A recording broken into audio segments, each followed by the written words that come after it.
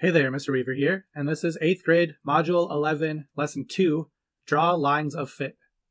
After this lesson, you need to be able to use a scatter plot to draw a line that closely fits the data and predict values that are not present in the original dataset.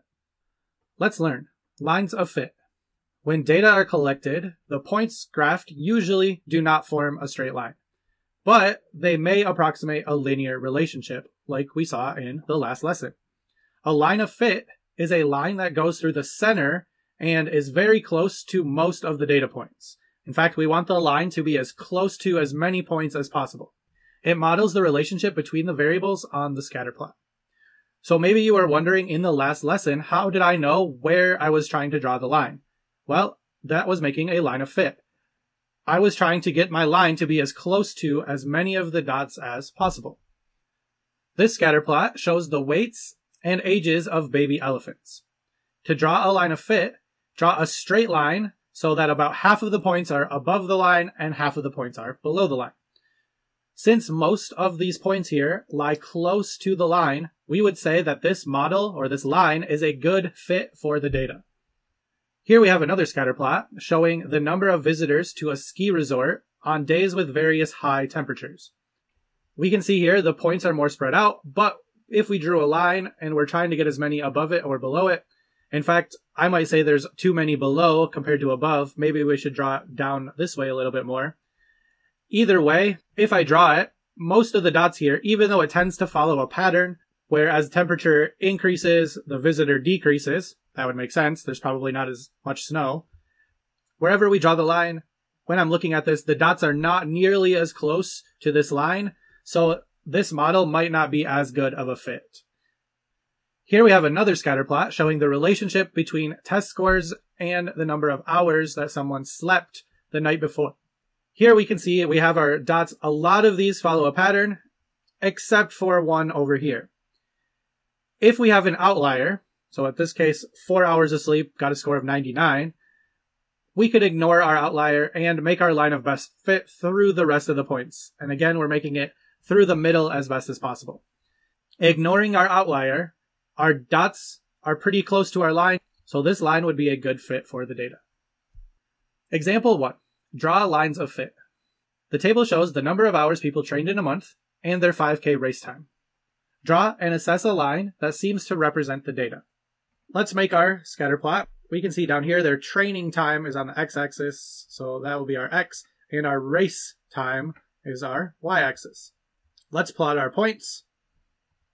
So 5 goes with 41, 8 with 34, 12 with 35, and we have the rest. 18 with 27, 25 with 28, and so on. So again, I just took these as if they were my coordinates. 5, 41.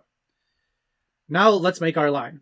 Does there appear to be a linear association? So if I make my line, it goes approximately like this. My dots are about the same amount above as below, and I got it as close as I could. Does there appear to be a linear association? Yes, this appears to have a negative association, since as training increases, the race time decreases. It has a negative association. Next, let's assess our line of fit and determine if this line is a good model for the data. So, do most of the points lie close to that line? I would say yes. There are at least 3 that are pretty much touching the line, and a couple others that are real close. So, yes, most of them lie really close to the line. This is a good model for our data. Check your understanding, read through the situation, and use the data table to construct a scatter plot and create a line of fit. Then, determine if the model is a good fit. Pause the video now and complete the check.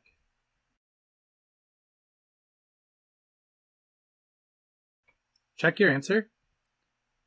So first, your scatter plot should look something like this. My x values start around 5,000 and just over 7,500. So we need to make sure we go from 5,000 to about 8,000.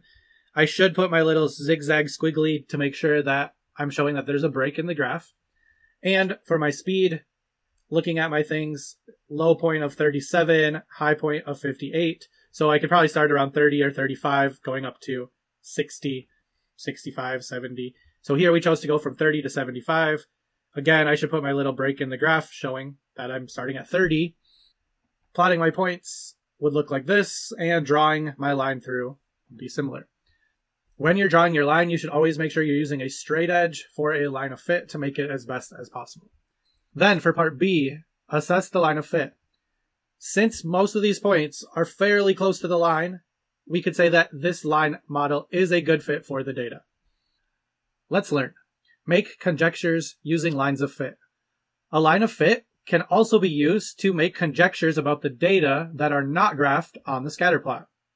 So here we can see a scatter plot showing the distance traveled as our x coordinate and the cost of the ticket for the airplane for our y value.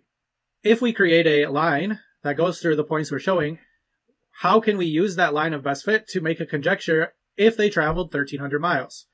Well, based on where that line is, we can predict that if it was 1,300, it would cross the line about there. And that line tells us the best fit value for that time. It might not be perfect, just like these dots are not perfectly on the line, but it's going to be pretty close. So at 1,300, what's my y value? It is about $275. So if you had a flight that was going to travel 1,300 miles, it would be reasonable to expect it would be about $275. We could use this for other points on the line. Let's say I wanted to know 700. I could go up to the line. What's my y value at that time? 175. So a 700-mile trip should cost about $175. Even though there's no dots there, again, we can use the line to make predictions. So once the line is there, that's what we're going to use, not any more data points. Example 2. Make conjectures using lines of fit. This scatter plot shows the diameter of different trees and their heights. Use the line of fit that is drawn to make a conjecture about the height of a tree if its diameter is 8 inches. So, using the line, the y value that goes with an x value of 8, here's 8 for our diameter, let's go up. That's where the line would cross at 8. What is the y value there? It is at about 24.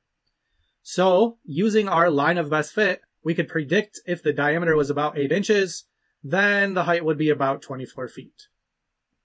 Check your understanding, read through the situation, and use the scatter plot to predict how much money they would make if they serve 225 tables. Pause the video now and complete the check.